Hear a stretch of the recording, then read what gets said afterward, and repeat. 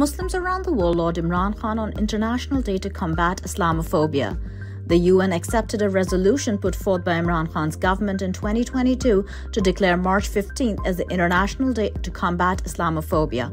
Former Prime Minister Imran Khan, the beloved leader of a vast majority of Pakistanis and the champion of Muslims around the world, has been held in unjust incarceration for 223 days.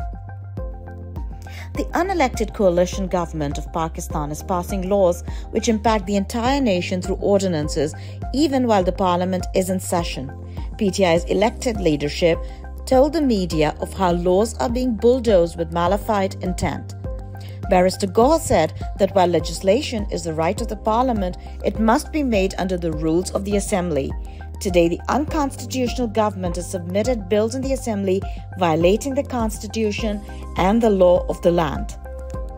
The newly elected interim chairman of PTI, in the absence of founder Chairman Imran Khan, Barrister Gohar Ali Khan has asked the Supreme Court to ensure that the party, which has the people's mandate, be given the reserved seats. Dozens of PTI's reserved seats have been handed over unconstitutionally to the illicit coalition government by the biased and controversial Election Commission of Pakistan, setting a dangerous precedent.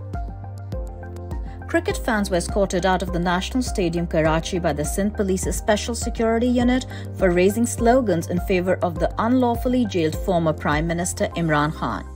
It is worth remembering that Pakistan's former Test captain and the only skipper to have won a Cricket World Cup for the nation, Imran Khan has played many an innings on these very grounds with passionate fans cheering for him. Pakistani Americans demanded that the IMF respect the mandate of the people of Pakistan as they held a protest outside the IMF headquarters in Washington, D.C. on Thursday.